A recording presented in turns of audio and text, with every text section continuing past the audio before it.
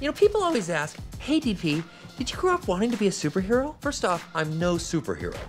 Truth is, I always wanted to be a professional athlete because I wanted to have children in cities all over the world to different women.